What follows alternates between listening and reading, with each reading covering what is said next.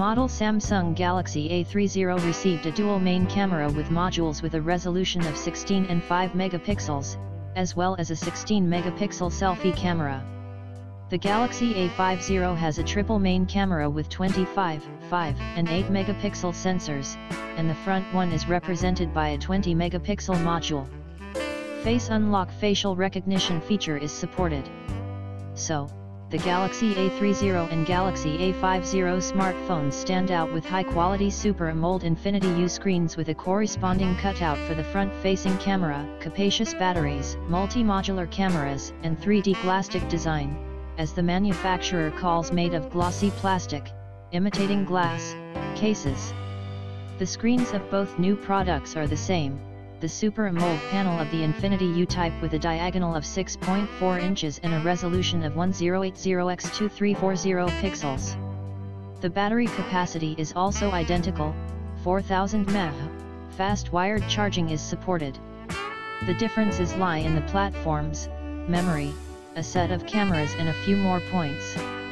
A step above the Galaxy A50 is based on a more powerful 10nm SoC Samsung Exynos 7 Series 9610 with an 8-core CPU, 4 high-performance Cortex-A73 cores with a frequency of 2.3 GHz and 4 energy-efficient Cortex-A53, and a Mali G72 GPU.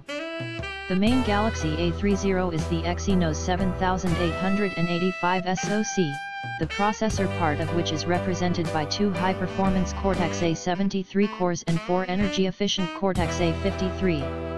Galaxy A30 model will be available in versions 332GB and 464GB, and Galaxy A50, 464GB and 6/128GB.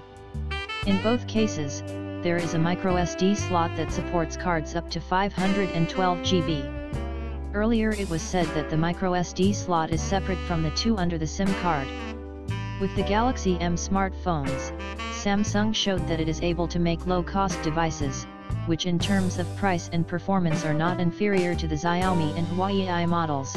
The older Galaxy M20 is expected in Ukraine next month at a price of 5,555 UAH.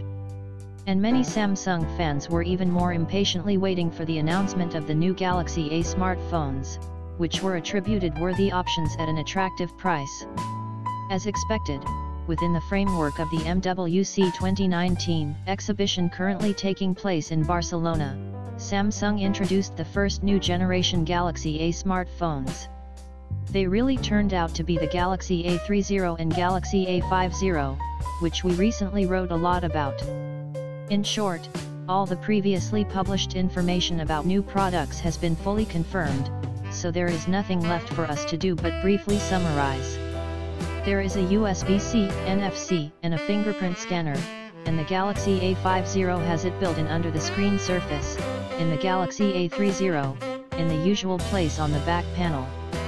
The dimensions of the Galaxy A50 and Galaxy A30 are also the same, 158.5 x 74.7 x 7.7 mm.